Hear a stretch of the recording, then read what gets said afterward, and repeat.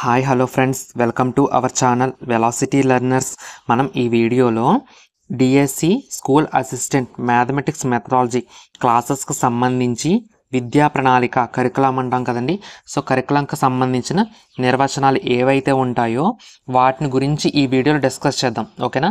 Only ఆ నిర్వచనం ఇచ్చిన వ్యక్తిని గురించి చెప్పడమే కాకుండా ఆ నిర్వచనాన్ని మీరు సింపుల్గా ఏ విధంగా గుర్తుపెట్టుకోవచ్చు అనే విషయాన్ని కూడా నేను మీకు ఈ వీడియోలో చెప్పడం జరుగుతుంది. సో వీడియోని ఎక్కడా స్కిప్ చేయకుండా చాలా కేర్ఫుల్గా అయితే వినేసేయండి. ఓకేనా?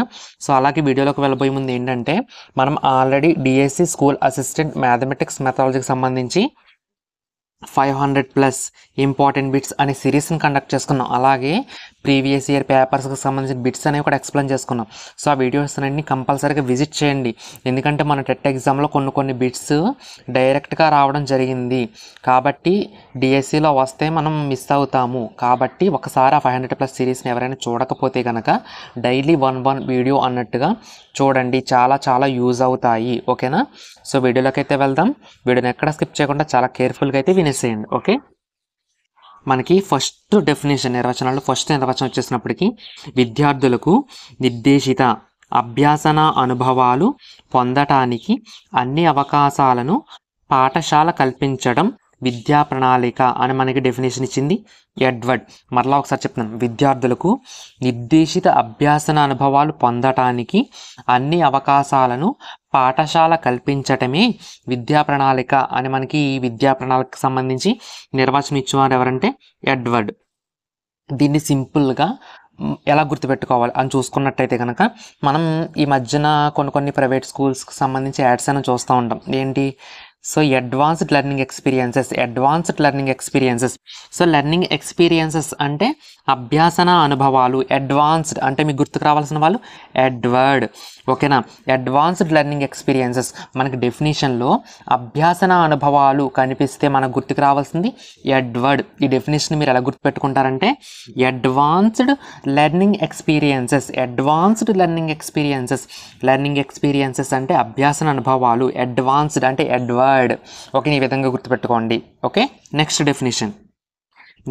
డెఫినేషన్ ఒక వ్యక్తి రోజువారీ కార్యక్రమ వాతావరణానికి, తరువాత కాలంలో విస్తృత వాతావరణానికి సర్దుబాటు అయ్యే విధంగా నిర్వహించే ప్రక్రియలకు కావలసిన కృత్యాల నిర్వహణే విద్యా ప్రణాళిక అని మనకు డెఫినేషన్ ఇచ్చింది ఎవరండి? సైవి డైన్. మరలా ఒకసారి చెప్తున్నాను, ఒక వ్యక్తి రోజువారీ కార్యక్రమ వాతావరణానికి, అదేవిధంగా తరువాత కాలంలో విస్తృత వాతావరణానికి సర్దుబాటు అయ్యే విధంగా నిర్వహించే ప్రక్రియలకు కావలసిన కృత్యాల నిర్వహణే విద్యా ప్రణాళిక అని మనకి డెఫినేషన్ ఇచ్చింది సైవి డైన్. మనకి ఈ విద్యా ప్రణాళికకు సంబంధించిన డెఫినేషన్లో సర్దుబాటు అని మనకి కనిపిస్తే మనకు గుర్తుకు రావాల్సిన వారు సైవి డైన్. సర్దుబాటులో సా, సైవి డైన్లో సా. సర్దుబాటు సైవి డైన్. ఈ విధంగా అసోసియేషన్ చేసుకుంటే మనకు ఆ డెఫినేషన్ ఎక్కువ కాలం గుర్తుంటుంది. సో ఈజీగా ఎగ్జామినేషన్లో ఐడెంటిఫికేషన్ చేయొచ్చు. ఓకేనా? అలా కాకుండా ఎంటైర్ డెఫినేషన్ మీరు గుర్తుపెట్టుకుంటే కనుక మీరు సరిగ్గా ఐడెంటిఫికేషన్ చేయలేరు. ఓకేనా? కన్ఫ్యూజన్ అయిపోతారనమాట. సో ఇలాగ ఆ డెఫినేషన్లో కీవర్డ్, సో ఆ డెఫినేషన్ ఇచ్చిన వ్యక్తి, ఈ విధంగా అసోసియేట్ చేసుకుంటే ఆ డెఫినేషన్ మీరు ఎగ్జామ్లో ఈజీగా అటెంప్ట్ చేయగలుగుతారు. సో సర్దుబాటు అంటే మనకు గుర్తుకు రావాల్సిన వారు Saivi den. Okay, next definition లక్ష్యాల సాధనకై, ఓకేనా, లక్ష్యాల సాధనకై విద్యార్థుల కొరకు పాఠశాల నిర్వహించే మొత్తం కార్యక్రమాలని మనం ఏమంటామంటే విద్యా ప్రణాళిక అని మనకి డెఫినేషన్ ఇచ్చింది ఆల్బర్ట్. మరలా ఒకసారి చెప్తున్నాను, లక్ష్య సాధనకై విద్యార్థుల కొరకు పాఠశాల నిర్వహించే మొత్తం కార్యక్రమాలే విద్యా ప్రణాళిక అని మనకి డెఫినేషన్ ఇచ్చింది ఆల్బర్ట్. ఓకే, ఇక్కడ మనకి కీవర్డ్ ఏంటంటే లక్ష్య సాధన. మనకి డెఫినేషన్లో విద్యా ప్రణాళికకు సంబంధించిన నిర్వచనాల్లో లక్ష్య సాధన అని మనకి కనిపిస్తే మనకు గుర్తుకు రావాల్సిన వాళ్ళు ఆల్బర్ట్. ఓకేనా? దీన్ని సింపుల్గా ఎలా గుర్తుపెట్టుకోవాలి? ఈ కోడింగ్ మీకు నచ్చితే తీసుకోండి, లేకపోతే మీకు నచ్చిన విధంగా గుర్తుపెట్టుకోండి. బట్ మనకి డెఫినేషన్ అయితే ఎగ్జామినేషన్లో ఐడెంటిఫై చేయాలి, అది మనకు ముఖ్యం. సో లక్ష్య సాధనకు ఆల్ ద బెస్ట్. ఓకేనా? ఏమని గుర్తుపెట్టుకోవాలి? లక్ష్య సాధనకు ఆల్ ద బెస్ట్. ఓకేనా? ఆల్ ద బెస్ట్ అంటే ఆల్బర్ట్ అని గుర్తుకు రావాలి. ఓకేనా? లక్ష్య సాధనకు ఆల్ ద బెస్ట్. లక్ష్య సాధనకు ఆల్ ద బెస్ట్. ఓకేనా? మనకి డెఫినేషన్ లక్ష్యాల సాధనకై అని కనిపిస్తే మనకు గుర్తుకు రావాల్సిన వాళ్ళు ఆల్బర్ట్. లక్ష్య సాధనకు ఆల్ ద బెస్ట్. ఓకేనా? ఈ విధంగా గుర్తుపెట్టుకోండి. నెక్స్ట్ డెఫినేషన్, విద్యా ప్రణాళిక అనేది అమూర్తమైనది. వ్యక్తులుగా, తల్లిదండ్రులుగా, ఉపాధ్యాయులుగా, పాఠశాలగా, సమాజపరంగా వేరు వేరు అర్థాలు స్ఫురిస్తాయి అని మనకి డెఫినేషన్ ఇచ్చింది కింబల్ వైల్స్. ఓకేనా? విద్యా ప్రణాళిక అనేది అమూర్తమైనదంట. సో ఇది మనకి చూసుకుంటే వ్యక్తులుగా, తల్లిదండ్రులుగా, ఉపాధ్యాయులుగా, పాఠశాలగా, సమాజపరంగా ఈ విద్యా ప్రణాళిక అనే దానికి వేరు వేరు అర్థాలు స్ఫురిస్తాయి అని మనకు డెఫినేషన్ ఇచ్చింది కింబల్ వైల్స్. ఓకేనా? మనకి విద్యా ప్రణాళిక సంబంధించిన నిర్వచనం అయ్యుండి, ఓకేనా, విద్యా ప్రణాళిక అనేది అమూర్తమైనది. విద్యా ప్రణాళిక అనేది అమూర్తమైనది అని మనకు కనిపిస్తే మనకు గుర్తుకు రావాల్సిన వాళ్ళు కింబల్ వైల్స్. ఓకేనా? విద్యా ప్రణాళిక అనేది అమూర్తమైనది అంటే మనకు గుర్తుకు రావాల్సిన వారు కింబల్ వైల్స్. ఓకేనా? సో విద్యా ప్రణాళిక అమూర్తమైనది, కింబల్ వైల్స్. ఓకేనా? నెక్స్ట్ డెఫినేషన్ చూడండి, పూర్తి స్థాయిలో ప్రతిచర్యలు జరుపుకునేందుకు వీలుగా పరిపూర్ణమైన పాఠశాల వాతావరణంలో విద్యార్థి పొందే అనుభవాలే విద్యా ప్రణాళిక అని మనకి డెఫినేషన్ ఇచ్చింది అండర్సన్. ఓకేనా? పూర్తి స్థాయిలో ప్రతిచర్యలు జరుపుకునేందుకు వీలుగా పరిపూర్ణమైన పాఠశాల వాతావరణంలో విద్యార్థి పొందే అనుభవాలే విద్యా ప్రణాళిక అని మనకి డెఫినేషన్ ఇచ్చింది అండర్సన్. ఓకేనా? మనకి డెఫినేషన్లో ప్రతిచర్యలు అని కనిపిస్తే మనకు గుర్తుకు రావాల్సిన వారు అండర్సన్. ఓకేనా? ప్రతిచర్యలు అండర్సన్. సింపుల్గా మీరు అండర్సన్ ప్రతిచర్యలను గుర్తుపెట్టుకోండి. అండర్సన్ ప్రతిచర్యలు, అండర్సన్ ప్రతిచర్యలు. ఓకే, డెఫినేషన్లో ప్రతిచర్యలు అంటే మనకు గుర్తుకు రావాల్సిన వాళ్ళు అండర్సన్. నెక్స్ట్ డెఫినేషన్, పాఠశాల బయట విద్యార్థులలో ఆశించిన ఫలితాలను వెలికి తీయడానికి పాఠశాల నిర్వహించే కార్యక్రమాలే విద్యా ప్రణాళిక అని మనకి డెఫినేషన్ ఇచ్చింది సెలార్ అలెగ్జాండర్. ఓకేనా? పాఠశాల బయట, ఈ రెండు మనకి కీవర్డ్స్ అనమాట. మళ్ళీ ఒకసారి డెఫినేషన్ చెప్తున్నాను.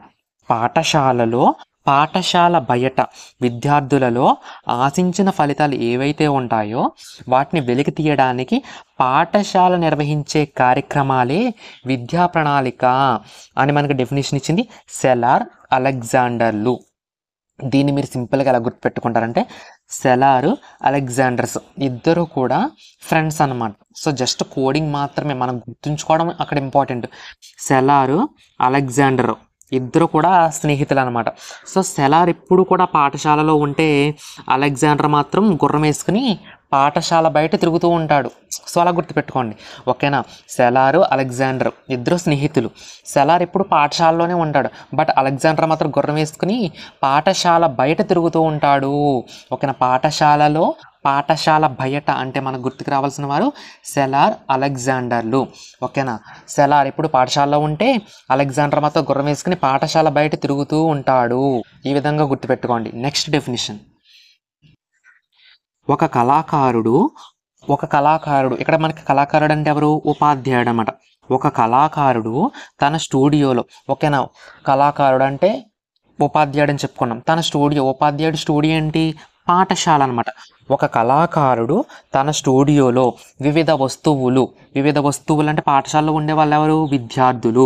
ఒక కళాకారుడు తన స్టూడియోలో వివిధ వస్తువులను తన ఆలోచనలకు అనుగుణంగా తీర్చిదిద్దడానికి ఉపయోగించే ఒక సాధనమే విద్యా ప్రణాళిక అని విద్యా ప్రణాళిక నిర్వచించిన వారు కన్నింగ్హోమ్.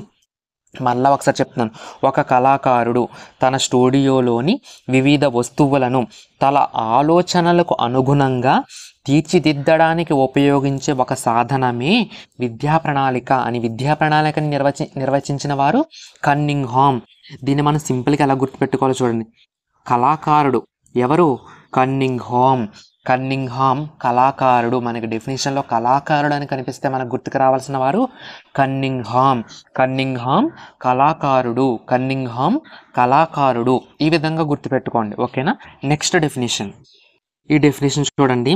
పాఠశాల, తరగతి గది, ప్రయోగశాల, కార్యశాల, ఆట స్థలం, అనేక ఇతర సందర్భాలలో ఉపాధ్యాయుడు విద్యార్థుల మధ్య జరిగే చర్య ప్రతిచర్యలలో విద్యార్థులు స్వీకరించి మొత్తం అనుభవాల సమాహారమే విద్యా ప్రణాళిక అని విద్యా ప్రణాళికను నిర్వచించిన వారు పి శామ్యూల్. ఓకేనా. సో ఇక్కడ మనకి చర్య ప్రతిచర్య ఉంది కదా అని చెప్పి ఇక్కడ మీరు ప్రతిచర్య ఉంది అని చెప్పేసి మీకు అండర్సన్ గుర్తు రాకూడదు. సో అక్కడ జస్ట్ ప్రతిచర్య అని కనిపిస్తే మనకు గుర్తుకు రావాల్సిన వారు అండర్సన్. ఇక్కడ ఏంటి, పాఠశాల, తరగతి గది, ప్రయోగశాల, కార్యశాల, ఆట స్థలం, అనేక ఇతర సందర్భాలలో ఉపాధ్యాయుడు విద్యార్థుల మధ్య జరిగే చర్య ప్రతిచర్యలలో విద్యార్థి స్వీకరించి మొత్తం అనుభవాల సమాహారమే విద్యా ప్రణాళిక అని మన విద్యా ప్రణాళిక నిర్వచించిన వారు పి శామ్యూల్. ఇక్కడ మీరు ఎలా గుర్తుపెట్టుకుంటారంటే ఉపాధ్యాయుడు విద్యార్థుల మధ్య జరిగే చర్య ప్రతిచర్య, ఉపాధ్యాయుడు విద్యార్థుల మధ్య జరిగే చర్య ప్రతిచర్య అంటే మనకు గుర్తుకు రావాల్సిన వారు పి శామ్యూల్. ఓకేనా. ఈ విధంగా గుర్తుపెట్టుకోండి. ఈ డెఫినేషన్ కొంచెం కష్టపడండి. సో నెక్స్ట్ డెఫినేషన్ విద్యార్థుల వయస్సుకు తగినట్లుగా ఏ ఏ వ్యాసక్తులను అందించాలో ఖచ్చితంగా నిర్ణయించడం అవసరము అని మనకి విద్యా ప్రణాళిక నిర్వచించిన వారు పెస్టాలజీ.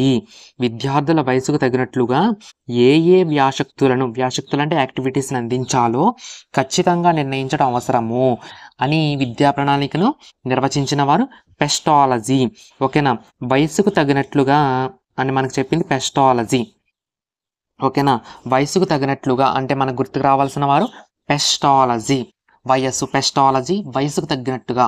పెస్టాలజీ వయసుకు తగ్గట్టుగా ప్రవర్తించు. జస్ట్ కోడింగ్ మాత్రమే, తప్పుగా అర్థం చేసుకోవద్దు. పెస్టాలజీ వయసుకు తగినట్లుగా ప్రవర్తించు. పెస్టాలజీ వయసుకు తగినట్లుగా. పెస్టాలజీ వయసుకు తగినట్లుగా. ఇక్కడ మనకు చెప్తున్నారన్నమాట, పెస్టాలజీ వయసుకు తగినట్లుగా ప్రవర్తించు. ఓకేనా. జస్ట్ కోడ్ మాత్రమే. ఇలా మనం వాడుక భాషలో గుర్తుపెట్టుకుంటే ఈజీగా గుర్తుంటుంది అనే ఉద్దేశంతో ఇలా చెప్తున్నాను.